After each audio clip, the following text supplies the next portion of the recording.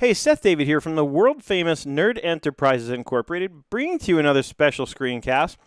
This time we're talking about 5 tools to get you organized and reduce stress starting today.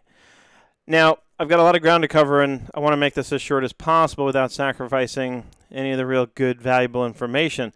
So let's get right into things. I'm going to take you over here and share my screen so you can see what I'm talking about. And by the way, if you happen to be watching this on YouTube or Vimeo or somewhere where you're just watching the video, be sure and check the description for the link to the full write-up, because as you're seeing here, as I scroll through it quickly on my screen, there's a lot of detailed stuff in here that you can refer back to and use this as a sort of workbook to accompany this video. If you really want to go through each of these tools and kind of see which one's right for you, or you might find that more than one is right for you. In fact, you're going to find out that I use a lot of these, actually just about all of them, on a daily basis. So my thought here, rather than give you a tutorial, which you can probably find 100 of on any of these apps, including many that I've done, I wanted to kind of walk you through and show you how I'm using these tools, especially the ones that I'm using on a daily basis, right? So the first thing I want to look at is Airtable, and funny enough, what you're seeing on your screen here is one of the tools we're going to cover. I added it in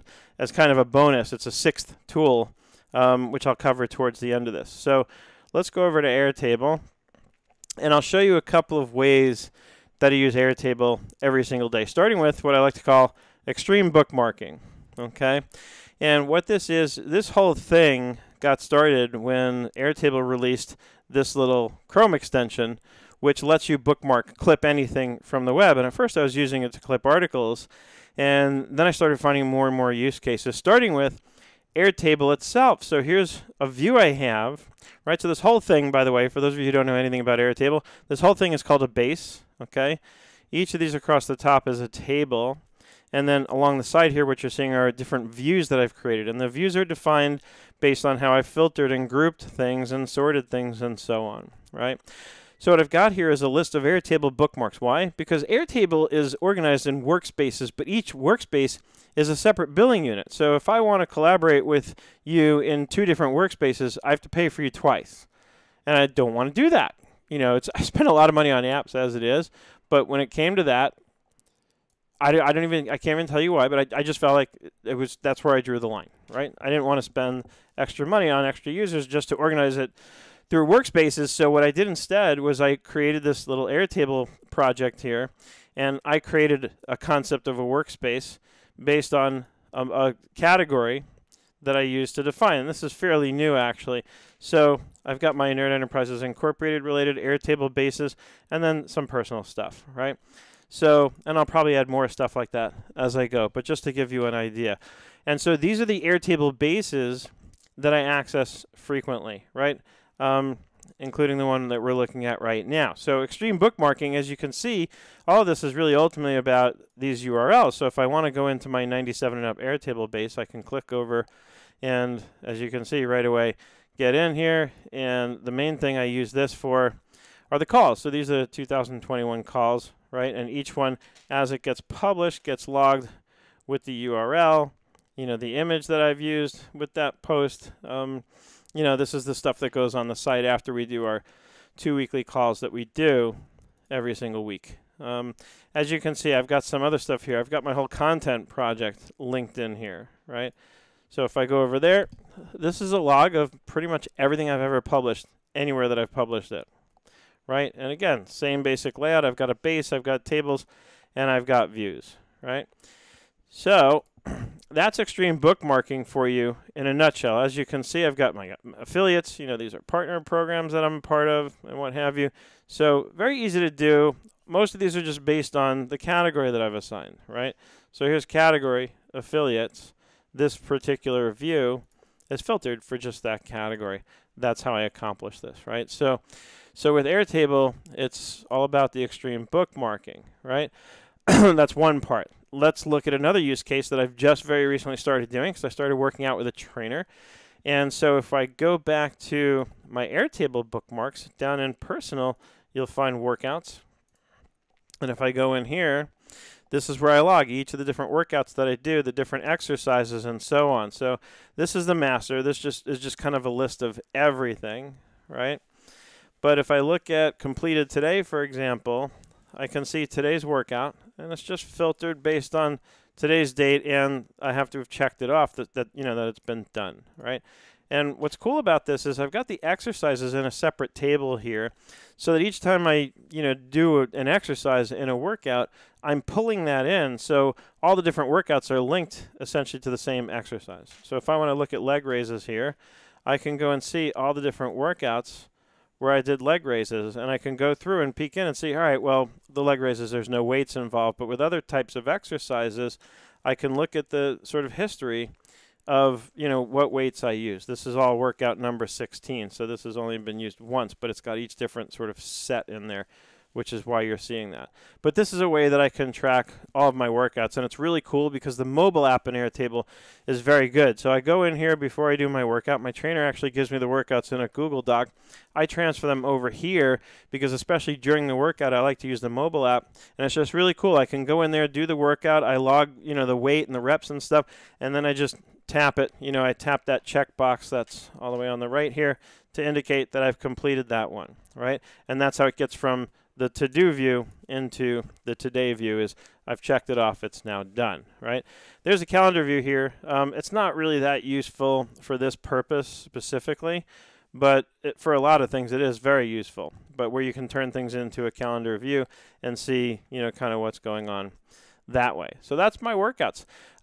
Project management, okay? We have a database that I've created. I did this for a group of my accounting friends, okay, where I showed if you happen to want to use Airtable instead of a sort of what I call out-of-the-box project management tool, if you want to use Airtable to do project management, it's very well sort of built for that, but the difference is you have to build it, right? You start out with a blank database. As you can see over here, let me close that. I've got products and services, right? So the different levels of bookkeeping services, tax prep, and so on. Here's where you list your clients. And then over here you list your different jobs and projects. Over here we have our employees. And then here we list our tasks. And this is where it all sort of gets brought together. And again, with the different views, I can look at, the projects that the numbers guy is working on for me. I've got that view carved up. I can look at open tasks by assignee. And this is all just based on the grouping and the filtering, right? And there's also automations in here, right? So you can create automations, which is a way you can create recurring tasks, right? So you can create an automation that says when I've marked this task complete, make a copy of it, create another one with a new due date and what have you, right? So project management, Airtable lends itself beautifully to that. Again, the reason why you would want to do this as opposed to using something like ClickUp, which we're also going to be discussing here, is that you want something completely customized, sort of tailor-made based on your needs specifically. And a lot of times the other big benefit to having built something yourself like this is that you understand it, you know how it works because you put it together, and so you know how to fix things when they go wrong or when they don't work the way you expect them to, and so on. So it sort of cuts down on support, right? Because again, if you've built it, you know how to kind of work the thing, okay? So project management. Finally, training and coaching. I have an Airtable base. I think I have a sample in here that I can show you on this. Let's just go into, when you click that box, you're in the main thing here. So sessions. That's the real one. Automate training base. All right, so this is kind of an example of what this might look like. So in the real world, I do a lot of one-on-one training and coaching with people.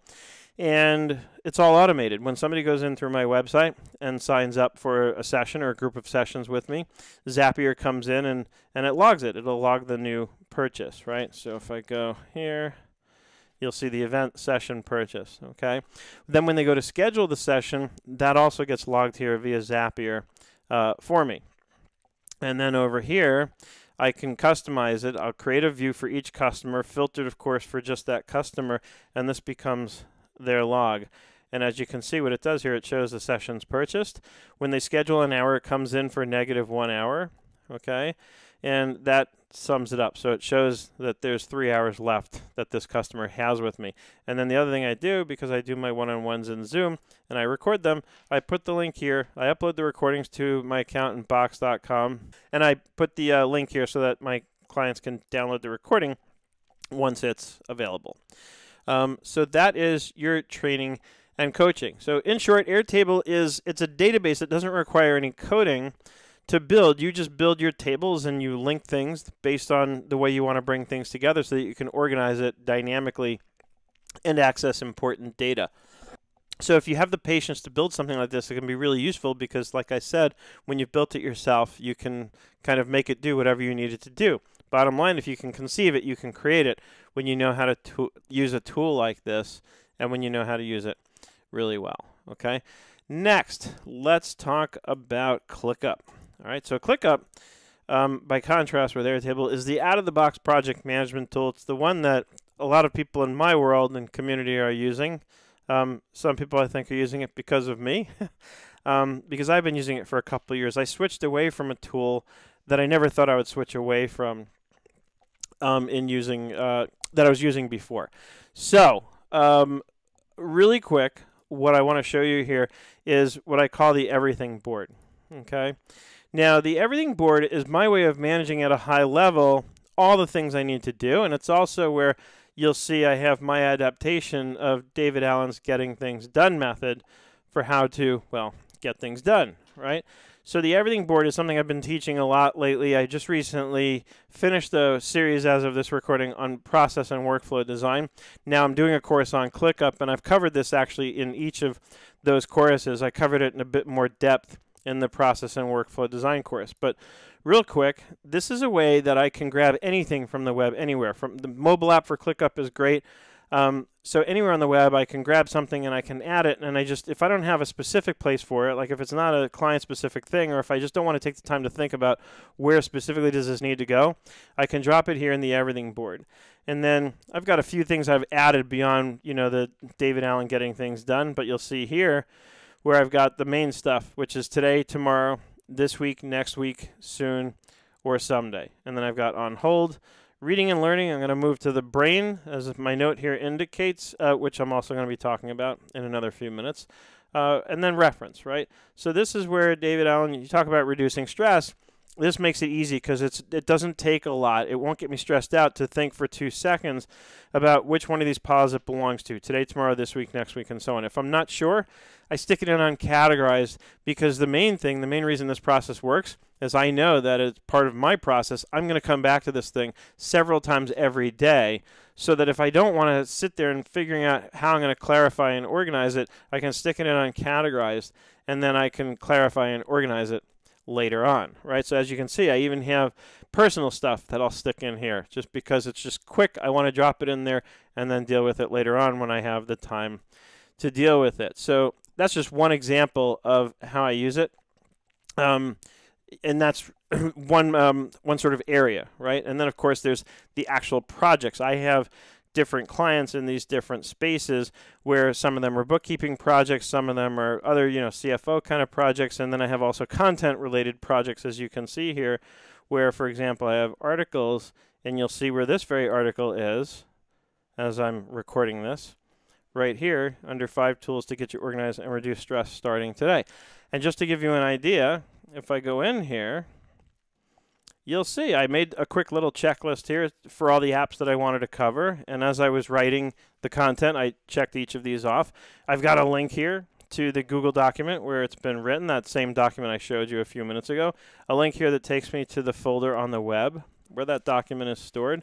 And also a link to the place where this whole piece of content was inspired, which is Chris Brogan and Rob Hatch's Owner Insider Network. And that link takes you to this post. This is the post that inspired it. Rob had posted this note about how, hey, everybody uses all these different apps, and I'd love to see an example of how you're using the apps, which is exactly why I'm doing it in this very format that I'm doing it in, is based on Rob's suggestions specifically. And you'll actually see throughout the written post that accompanies this video references that I've made to Rob, and just using this and him and Chris as examples of how I organize information, even around people that I communicate with, using some of these different tools. You'll see that come up in the brain specifically when we cover that app. So again, ClickUp can be used to manage anything, and it's beautifully built out of the box, ready to do all this kind of stuff. And even here, even in this example I'm showing you, I'm not really taking advantage of everything that we could be using here in ClickUp. I could be creating custom fields for these kind of links and all kinds of stuff. That's not that important to me. This works for me just fine the way I'm doing it, right? So that's just another quick sort of example of how I use ClickUp, for content production specifically. So, in short, it's a very robust tool. It can do a lot, and it's very reasonably priced. You would expect something this robust to cost a lot. It doesn't.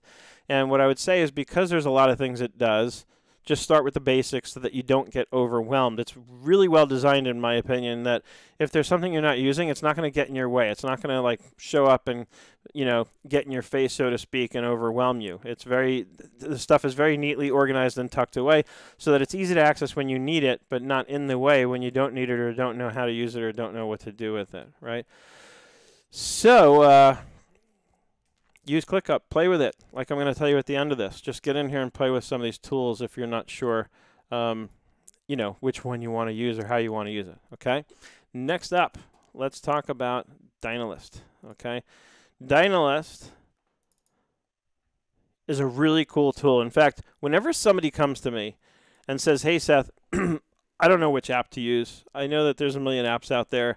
I don't know where to start. Can you help me out?"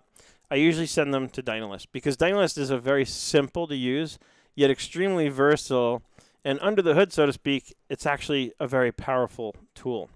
Okay, so on the surface, how am I using it?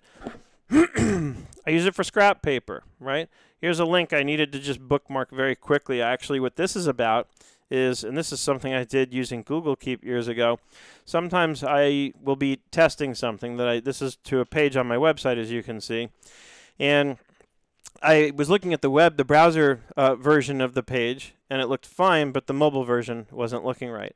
So from the browser, I dropped the URL in here just because then from my mobile, I could quickly pull up Dynalist and in 2 seconds tap on this link. So I use it to pass links just so I can compare mobile versus, web or browser versions of pages and things. So it's a very handy thing just for something simple like that.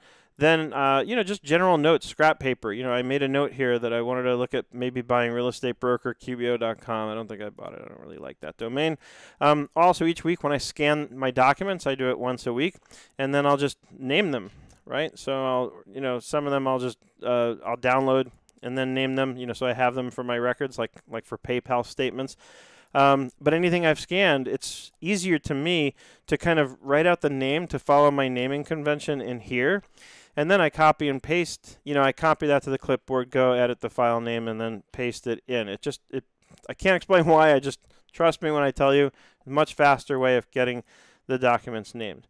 Over here was an example that I gave you in the write-up of how, this started out as just a straight list, right? But then I start organizing things, in terms of categories. So it's very easy to move things around. If I decide that Slack is really under content management, you saw how quick and easy that is to move things, right? And, you can sort things by whatever you need to sort them by, right? Title, A to Z or Z to A, the date, unchecked, and so on, which brings up another point, is that I can actually add checkboxes to all of this very quickly. Add checkbox to children.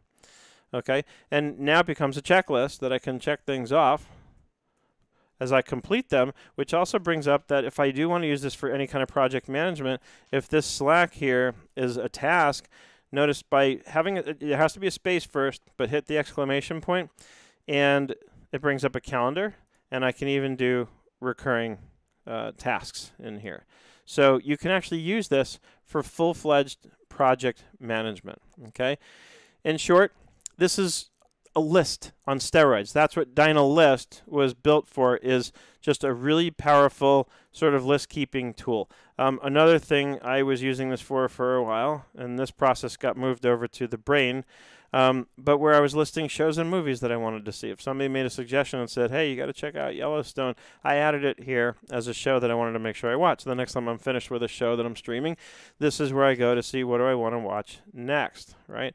But like I said, I eventually moved this process over. Quickly on the left here, you can see these are different documents, and you can also create folders. One thing that's really cool about this, though, is it's really easy to transfer things sort of in between. So here's something I did. I just wanted to take a quick note about a 97 and up call that we did, right? But if I wanted to, I could take this whole group starting from calls and I can move it in, I can make it into its own document. Okay, at the same time, I can move this all back into 97 and up, right? So going that way is a little bit more challenging, but basically what I can do is just take all this or go to 97 and up. Probably move it there. And then just cut and paste it so it's back in there, right? So a little bit harder to go the other way, but generally speaking, it's very easy to move things around here and get things where you want them. So it's the perfect way to just brainstorm, just drop a bunch of stuff in a list and then move them around, reorganize them however you need to. All right. Next up on our list is the brain. All right, so let's talk about the brain. Now this will take you to the web. And by the way, what you're seeing here, this little project board from BubbleUp, you have the link to in the write-up. But for the brain, I'm just going to go, the brain has a desktop app. It lives in the cloud, but the desktop app obviously syncs it all over. And it works really well. I use this across several different computers, and it's very slick. I'm normally not a fan of desktop tools that sync to a cloud location because you get conflicts and it's clunky. But this actually, somehow they've solved for that really well. I have not had an issue with that. And as you can see, and as I mentioned in the detailed write-up, I use this for what I call my operating system. Now, backing up for a minute, every other tool on this list is basically linear in nature, right? Folders and subfolders, rows and columns, that kind of thing. It's linear. It has to be in most cases. But what the brain has done, and you can really kind of see that already from what I have on my screen, is the brain has created a way to build a knowledge base, which is what this really is. A lot of people call it a mind map. It's much, much more than a mind map. It's a way to build a knowledge base where you can create the geometric links that really exist in terms of how we think about things, right? Let me give you a perfect example. So this post, as I've said, was inspired by Chris Brogan and Rob Hatch from Owner Insider, right? Rob Hatch specifically, right? So let's search out Rob. And so I recently started creating a section in here under people that I talk to, communicate with, what have you. You know, yes, I have a CRM. It's a separate app. I use Nimble CRM. You can actually see evidence of that here. But I thought it'd be cool in a tool like this to show the different, again, geometric relationships between the people that I communicate with and other things. So for example, Rob, you can see I have connected to Chris Brogan here because that's how I know Rob, is through Chris Brogan. I know them through Owner Insider, which is their program that I belong to, which by the way, I highly encourage you to join. It's great. You can see that from Owner Insider, I have linked here Mighty Networks. That's the tool that they're using for their community. So a few minutes ago when I showed you the post that inspired this, that's in Owner Insider. That's in their community that's built on Mighty Networks, right? So, and I really like this. So as I'm working in any kind of environment, I'm often paying attention and saying, hey, what's that tool they're using, right? And I forget where I found it, probably scrolling way to the bottom. Somewhere I figured out that what they're using is this tool called Mighty Networks, right? So, so I made a note of it because I wanted to check it out for myself. I thought this is cool, but my 97 and up people would kill me if I suggested moving them over from Slack. But in any case, you can see how I can get this all linked. So Owner Insider is how I know Rob and Chris, right? They introduced me to Mighty Networks, which if I go over here, you can see is under app research, right? And now that gets you into a whole different area of apps that I'm researching and things like that. So that's what I mean when I talk about geometric links. And if I go over to Rob, I've actually got a link here to Rob's website. Because what happened is I reached out to Rob through Owner Insider, and I said, hey, if I wanted to link to you in an article, where would be the best place to link to? And he said, oh, link to my website. I didn't know he had a website because I only know him as a guy who works with Chris Brogan, right? And over here what I did was I added a link that takes me directly to that chat that I had with Rob, where I asked him that very question. So as you saw, I right-clicked, and I chose Open. if I click on it, as you also saw a second ago, it will open it in the brain's own kind of browser that it has. So here it is. I asked Rob, where would I link to? He said robhatch.com works. Perfect, thanks. So what's cool, as you can see, is now I've got that indexed. So if I want to jump back into my conversation with Rob, I have a quick way to get there. So it's also extreme bookmarking here, but it's with a different kind of use case in mind. For example, if I go to Daily Startup, it's kind of bookmark clusters, if you will, right? These are all apps that I like to start off with every day. Penzu is a journal I like to write in. It's a digital journal. The rest is pretty obvious. I have my calendar. Of course, I have ClickUp. There's Kajabi, which is my website and my whole sales engine. Dynalist, as you can see. I do actually drink my own Kool-Aid. I keep a Google Sheet handy just for scrap paper, just so I have a quick place to go when I want to sketch out a calculation or something in a spreadsheet. I like doing that here. This is my Airtable bookmarks project that you've already seen, and this is a document I keep in my main kind of My Drive folder in Google Drive with content ideas, because a lot of times as I'm starting my day, my brain is flooded with thoughts. I'm thinking about all kinds of things, and sometimes ideas pop up, and I want a place where I can go real quick and get access to those. As you can see here, I've got other things that make sense. I have my goals here for 2021 linked. You can tell there's a Google document attached. It's actually a spreadsheet with a little bit of a financial model. That's how I roll. Right? Banking takes me to a thought that has links to all of my websites, so I can just quickly get logged in to all of my bank account and credit card account websites so that I can see where I'm at financially in a glance, right? And then Bubble Up is here because it's a recent sort of addition. It was inspired by that same post with Rob on Owner Insider. A young woman by the name of Tina Darusha had mentioned her apps, and she mentioned Bubble Up, and I'm like, I never heard of Bubble Up, and I started looking, and end result is I included it as a bonus in this post because it's not an app that I can really show you how I'm quote unquote using it. I'm just starting to play with it because it frankly just looks really cool, right?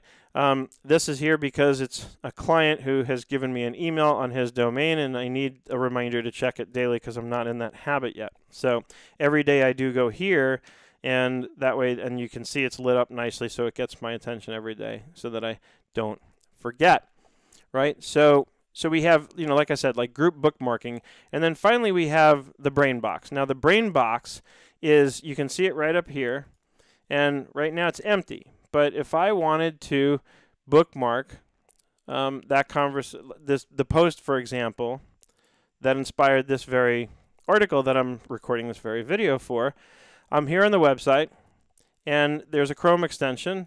I click on that. It's adding it. Okay. Now I can close this. Back to the brain. Okay. And let's go to Rob Hatch. Might as well add it under him. Not sure what's going on there. Let's try that again. Rob. Okay. And then I'll click on the brain box here.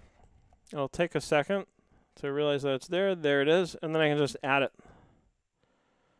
Right? And so now I've got a link under Rob directly to that discussion that we had going on there. Now it kind of grabbed a lot of text from the title. So I can click in here and I'll just highlight the whole thing and say post regarding how I'm using apps, etc. Right, and boom. And then it puts, this is the notepad, as you've no doubt put together by now. Every thought has a little notepad here where you can add notes and other kinds of things, right? So very, very long link here is essentially what this became, right? So let's just rename this and say link to article, right? Because that's what it'll do. You can attach links that way as well. I could have just grabbed the URL and stuck it there, and it would have had the same effect. But the point is you can clip anything, and it works really well on the mobile app too, so I can easily and quickly grab anything, anywhere, add it into the brain box. And I love that as a capture process, because even ClickUp, I have to do a couple more things to give it context. It's not as quick and easy. This is literally one click, and it sticks it in the brain box, and then I can go back to it later and clarify and organize the stuff, right? So I love that. I love how easy that makes it to just kind of bookmark something. Last, but definitely not least, is NoteJoy. NoteJoy is an Evernote killer. Long story short, I fell out of love with Evernote a long time ago, and I have been in and out of OneNote, but OneNote, the way Microsoft has things with all these different accounts, I'm going to have my Windows Live email, which is a Microsoft account from 100 years ago. Then at one point I wanted it linked to my Nerd Enterprises email, which I did, and somehow I've gotten a couple of others in the mix over the years, and so now I can't figure out which notebooks are where in my Microsoft world, and it was just too painful to try and like somehow figure out how to consolidate all of it. So I said, you know what, forget about it. I just need a good note-taking app. And I was reading an article that got my attention because it was basically like the top 5 note-taking apps, according to whoever the author was. I can't even tell you where that article was. I don't remember. It wasn't that important. I just got NoteJoy out of it. And the way they wrote up NoteJoy was that it was especially good on collaboration. So whatever, it got my attention, and I started looking at it. And because I had gone back into OneNote for the first time in a while to create a notebook to take notes on David Allen's Getting Things Done as I'm going through the book, I don't just read them. As you can see, I take notes on them. And I wanted a good place where I can go to take notes that would be easy to use, but most importantly, that would work seamlessly whether I'm on my mobile device, because sometimes I'll be reading on a tablet and I can take notes on my mobile device. I wanted a seamless experience no matter which sort of platform I was using to access the note-taking app. Now, OneNote is pretty good that way. So NoteJoy, the way it was written up about being good on collaboration, I thought, there's a clue. This might be exactly what I'm looking for. And sure enough, it appears to be. I mean, how to use it, very, very easy. You can add notes, notebooks. You can have private notebooks, which just means you haven't shared it with anyone. And then you can have shared notebooks, so you can invite people in to collaborate. And the collaboration works really nicely in real time. When you and somebody else, let's say, are working on a document. So NoteJoy does a much better job than I can do at this point of explaining all the different ways it can be used and how it can be useful. I needed something for this one specific purpose, and I love it for that. So that's NoteJoy in a nutshell. And then finally, the bonus, Bubble Up. Like I said, my friend from Chris and Rob's Owner Insider had mentioned Bubble Up. That's this tool here. And what it appears to be is, if you know what Google Keep is, it's like Google Keep, but with way better visuals, and it's very intuitive. You can go, let me just quickly go back here just to show you some examples. I'll show you their examples. So you create these folders, right? This is a folder called Examples from Bubble Up, and then there's folders within that, right? So I go to East Coast Eats, let's say, and then there's different folders depending on the city or whatever. So you can, it's just very intuitive. You can organize it, and it's very visual. You got the background pictures, and that's what I did here when I wanted to build this, is 5 tools to get you organized. You know, it's very easy to update and edit these things. Here's a notepad. So here's an example of how you can just write notes, right? And then these, you literally just, you can go to the URL, press Control-C, and come in here and press Control-V, and it will go pull the metadata from that website that you pasted in to create these. And then some of them, like Dynalist, it didn't pull a logo or anything. So I just edited this, found their logo on the web, and uploaded it, right? And as you can see, I can change the title, add a description, whatever I want. So it's just another really cool app that I'm just starting to play with myself, that it just looks like it's a cool and fun app to use, which I'll find a use case for, hopefully.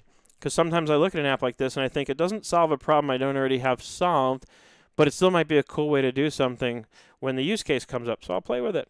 You know, and I've already got some ideas about how you can take something like this and you can share it. It's very easy to collaborate. I've provided you with the link so you can actually get a view-only look at this very, I don't even know what you call this, a board or a folder? I'm not sure. I haven't gotten that deep with Bubble Up yet. But bottom line is, it's a really cool way, it appears, to capture information, and then it suggests relevant information. Like after I added NoteJoy, it looks like it found this thing about NoteJoy from producthunt.com, and then of course there's notejoy.com itself, and so on. So it will help you find, it's a good research tool, because it will help you find other relevant things on the web based on the content that you've added here.